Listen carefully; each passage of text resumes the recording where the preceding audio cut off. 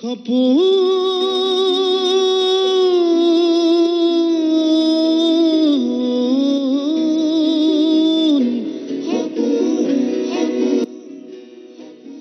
পোহৰৰে Xopun কিমান আপোন জাগি জাগি দেখা এটি Xopun তাতে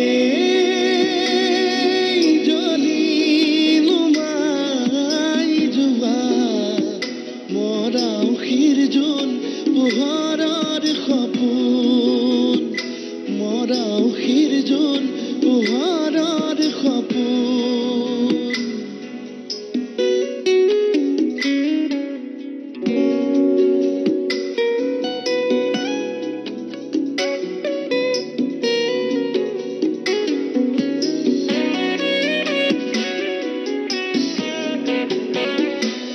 পাগল হৈছা তুমি এজন ফালতু বিশ্বাসঘাতক মানুহৰ পিছত দৌৰি ফুৰিছা কি পাবা তুমি কি লাভ হ'ব কি পাম কি লাভ হ'ব তাৰ হিচাপ মই নকৰো কিন্তু মোৰ প্ৰেমৰ লগত যিজনে হেতালি খেলিলে তেওঁ কি পালে তেওঁৰ কি লাভ হ'ল তাকেহে সুধিম এৰা ব্ৰহ্মপুত্ৰৰ আচৰিত গুণ শুনিছো পিছে তেনেকুৱা মুকলি ঠাই এখন এৰি আহি আপুনি এনেকুৱা বন্ধ কোঠাৰ ভিতৰত থাকিব পাৰিব জানো দুদিনমান পিছত আপোনাৰ আমনি লাগি যাব পনাতিয়াও বুৱাই মুখখন চালে সময় কেনেকে যাব ক'বই নোৱাৰিম জোৰেৰে মালিচ দিছিলে মই বাৰু তেনেকুৱা কিয় কৰিম কোৱাচোন বুৱাই মই জানো নহয় সি কিমান সহ্য কৰিব পাৰে আৰু হাত ভৰিবোৰ অকণ তেনেকুৱা কৰিব লাগে তেতিয়াহে হাত ভৰিলে জোৰ আহে আমাৰ গাঁৱত মিঠাতেলে মালিচ কৰে তেতিয়া দুমাহতে ল'ৰা ছোৱালী টনকিয়াল হৈ পৰে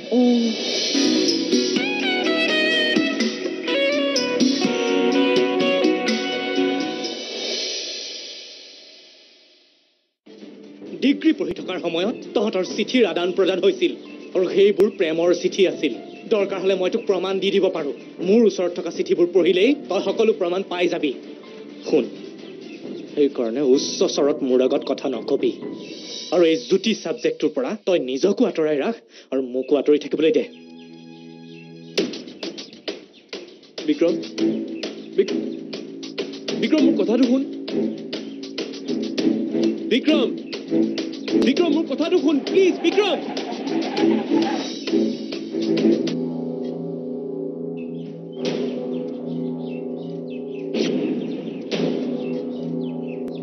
শুন শুন তোৰ নিজৰ সংসাৰ আৰু এইবোৰ শিকাই কেনেকুৱা পায় কি কি হ'ব বিচাৰিছ তই ভয় খুৱাইছ হা হা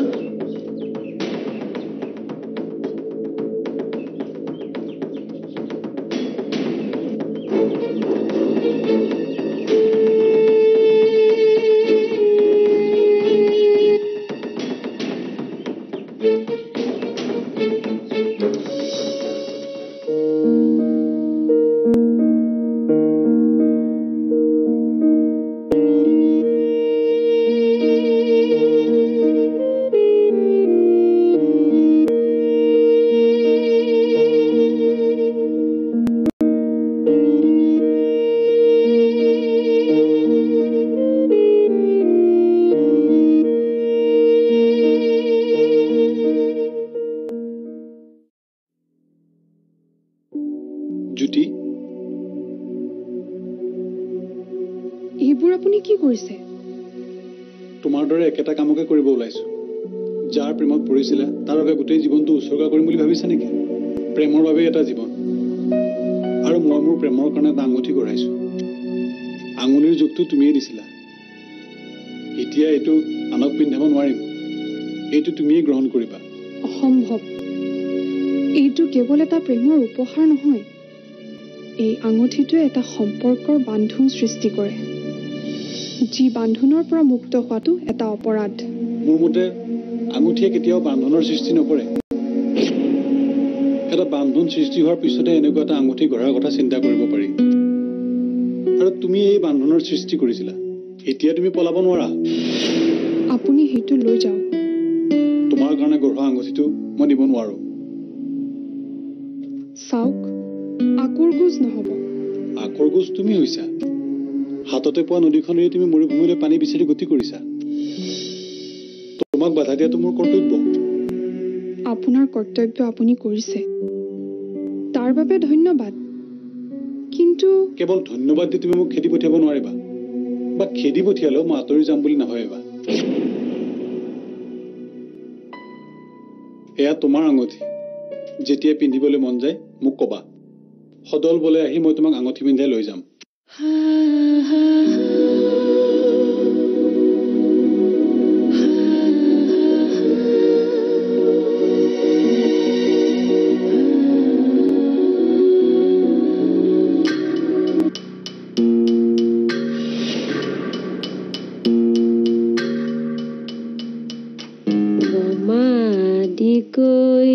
জীৱ যত ৰাম ৰাম ৰাম ৰাম ৰাম মায়া মাজে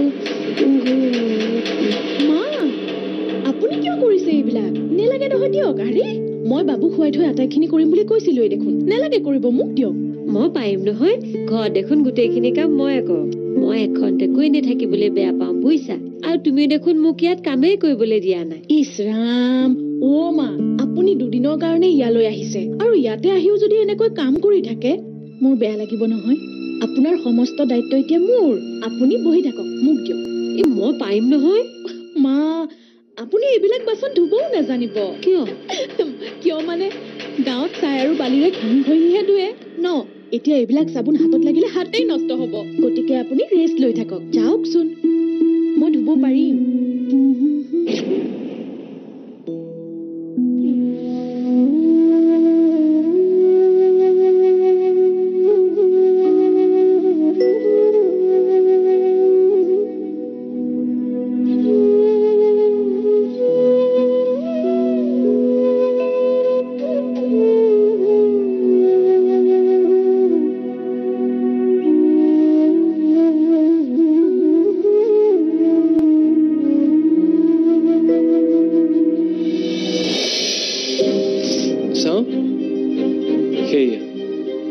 কান্দিছো যে কি হ'ল কচোন নাই অ একো হোৱা নাই ক'তনো কন্দা দেখিলো মোক মিছাকে নকবি মা কি হ'ল ক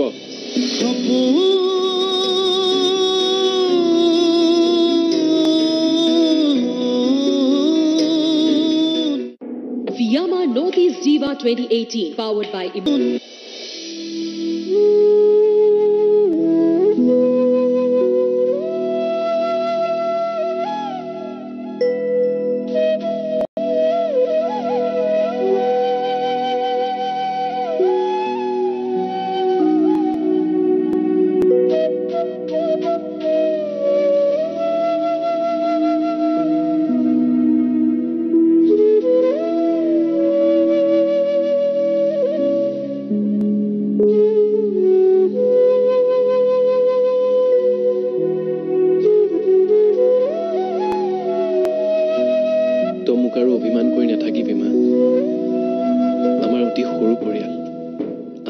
সিজনক অলপো যদি বুজিবলৈ চেষ্টা কৰো তেতিয়াহলে আমাতকে সুখী পৰিয়াল আন কতো নাথাকিব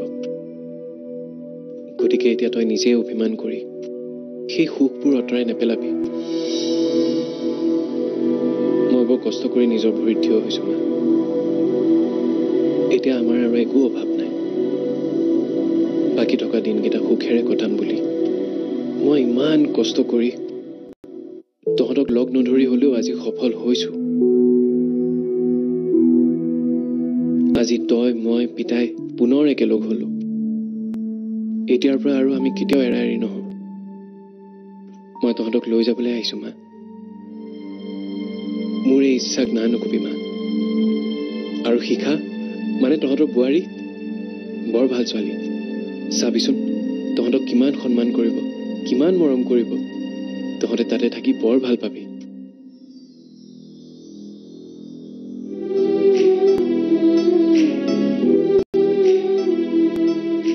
মা কি হলো এনেকে বহি আছো যে না এনে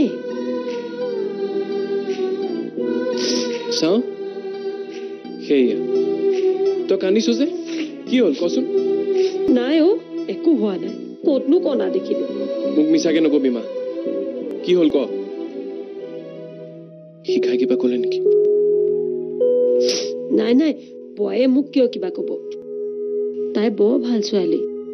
তাই নিচিনা ছোৱালী বোৱাৰী হিচাপে পোৱাটো আমাৰ সৌভাগ্য। তই তাইক এনে সন্দেহ কৰি নাথাকিবি। তেনেহ'লে তোৰ চকুত চকু পানী কিয়? বাপে হলে মনত পৰিছেও, পানী এগিলাচো লৈ নোখোৱা মানুহটোৱে ক'ত বা কি খাইছে, কেনেকে বা আছে। মই নথকাত চাগে বৰ কষ্ট পাইছে মানুহটোৱে। মই ইয়াত আৰামত শুই বহি খাইছো, আৰু মানুহটো এটা কথা সেইটোৱে। আমাৰ পিতাই কষ্ট কৰা মানুহ, নিজৰ ভাত পানীখিনি নিজে ৰান্ধি খাব নোৱাৰিবনে? তই নথকাত চাগে পিতাই ভালহে পাইছে। আৰামছে ঘূৰিছে ফুৰিছে, নিজৰ মনৰ মতে বনাইছে আৰু খাইছে। তই ভালহে পাব লাগে। আচৰিত মানুহ দেই তই। তোৰ কথা আনে শুনিলে মানুহ আচৰিত হ'ব। হেৰু এই বয়সত যে তহঁতৰ প্ৰেম, আনৰ কিন্তু হিংসাই লাগিব।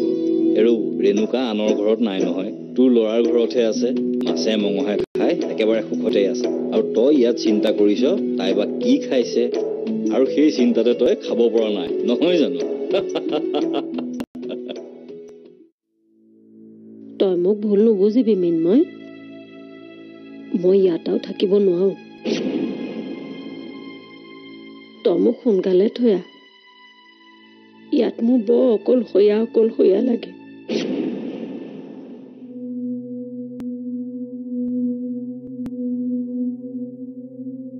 অকলশৰীয়া লাগে? আমি সকলো থকাৰ পিছতো?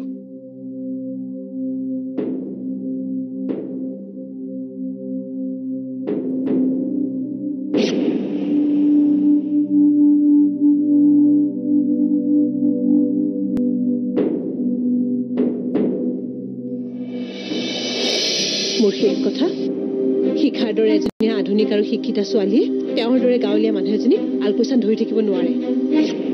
আৰু তাই কাৰোবাৰ আলপৈচান ধৰাটো মই সহ্য কৰিব নোৱাৰো।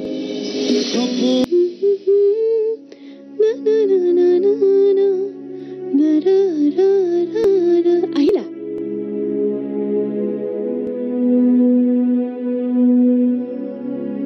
কি হ'ল? কিবা খঙত থকাৰ নিচিনা লাগিছে? যোৱা ফ্ৰেছ হোৱা, মই তোমাৰ কাৰণে চাহ বনাওঁ। ৰবা, মই তোমাক কথা এটা সুধো। তুমি প্লিজ আদৰৱাইজ নল'বা। সোধাচোন কি কথা? মই আজি আহিয়ে মাক কান্দি থকা দেখিলো। মায়ে তেনেকুৱা কিয় কৰিছে তুমি কিবা জানা নেকি? মায়ে কিয় তেনেকুৱা কৰিছে তাৰতো মই একো কাৰণ বিচাৰি পোৱা নাই। মাৰতো সেৱা শুশ্ৰূষাতো মই একো ত্ৰুটি কৰা নাই, আনকি ঘৰুৱা কামবোৰো মই একোৱে কৰিবলৈ দিয়া নাই। তাৰ পাছতো মায়ে কিয় দুখ কৰিছে? তুমি একো কোৱা নাই? মই তাৰমানে তুমি মোক সন্দেহ কৰিছা যে তুমি নথকা অৱস্থাত মই মাৰ লগত কাজিয়া কৰিছো, মাক বেয়া ব্যৱহাৰ কৰিছো। উফ, জাঙুৰ খাই নুঠিবাচোন। মই কেতিয়া ক'লো তুমি কাজিয়া কৰা বুলি? কিন্তু তুমিতো মোক সেইটো উদ্দেশ্যতে কথাটো সুধিছা। এনেও আজিকালি সেই মা অহা দিন ধৰি কেৱল মাৰ খবৰেই লৈ থাকা। মায়ে কি খাইছে, মায়ে কিবা অসুবিধা পাইছে নেকি, অফিচৰ পৰা আহিও সেইটোৱে খবৰ লৈ থাকা।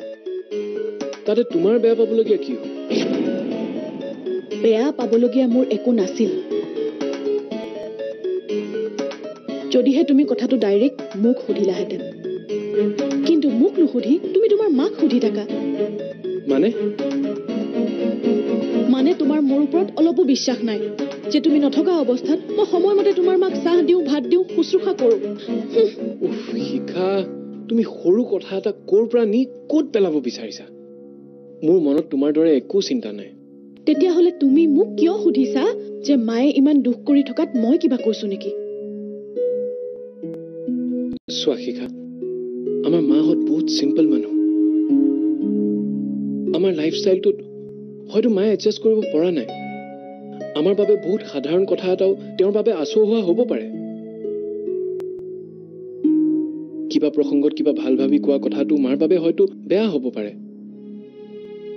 তুমি তেনেকুৱা কিবা কথা পাতিছিলা নেকি?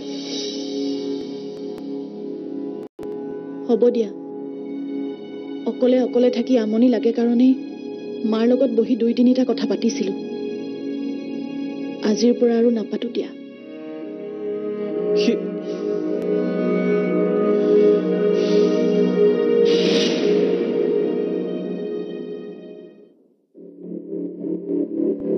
ক'লেই মই নামাতিম নে?